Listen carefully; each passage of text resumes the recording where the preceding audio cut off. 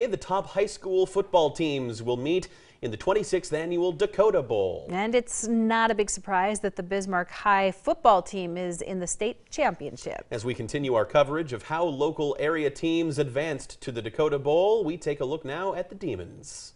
1, 2, 3, 2. This year has looked easy for Bismarck High.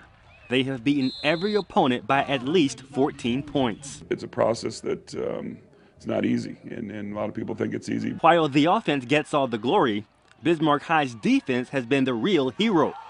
The Demons posted 3 shutouts and held 3 other opponents to under 10 points.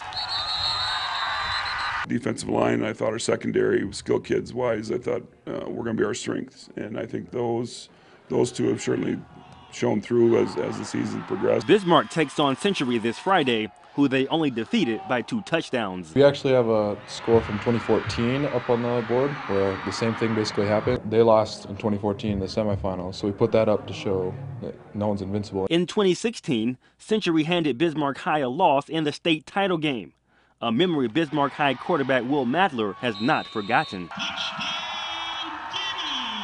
I guess you could say use it as motivation, but that was 2 years ago, and it's a new team for us and a new team for them, and we're going to have to play a good game in order to win. 6 seasons have gone by since the Demons claimed a title, and they want that streak to end on November 9th. Growing up, you hear of all the state championships, and I probably went to a few of them, and it was a great experience, and I kind of want to bring that back.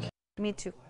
Now tonight, the #1 team in the state will face Century for the Class AAA Championship. That starts at 6:30. Make sure you stay with us, by the way.